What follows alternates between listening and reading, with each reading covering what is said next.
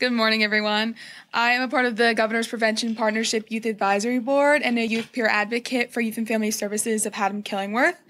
Nicotine pouches are quickly becoming a large issue for youth across America, and especially as we see in CT.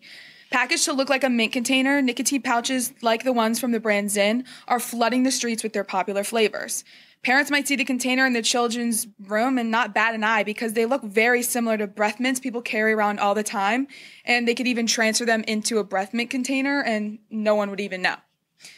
When you look closer, you see the large, not really, this contains nicotine label, but that's not enough. Here in CT, teens have said they think it's safer than vaping because they aren't inhaling vapor into their lungs. Teens also know they have no smell and can't be detected on the expensive vape detectors housed in many of our school bathrooms. Instead, they have a puffy lip where they put the pouch in between their gums and their lip. Teens are already seeing side effects. One teen told me they have an indent in their top lip where they consistently put their pouch.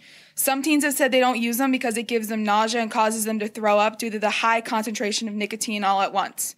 A typical 1 millimeter vape contains 0.06 milligrams of nicotine per puff.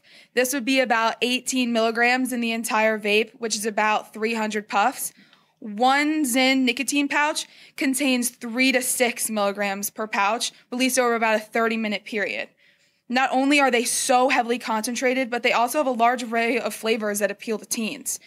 Zyn specifically offer a reward system where you can earn expensive items like a Zyn-branded Yeti cooler and cup that you earn with the rewards that you sign up for. And people think these are free, and especially teens, like free stuff is so appealing to them, but it's not free. Your life is paying for it, but you're also paying for these pouches, and every single container you buy, you're never going to get those rewards until you buy so many of these pouches, and now you're addicted.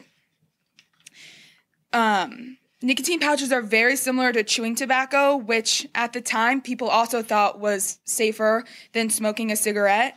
And history is known to repeat itself, but sometimes when it comes back worse. We need to stop this craze before more damage is done.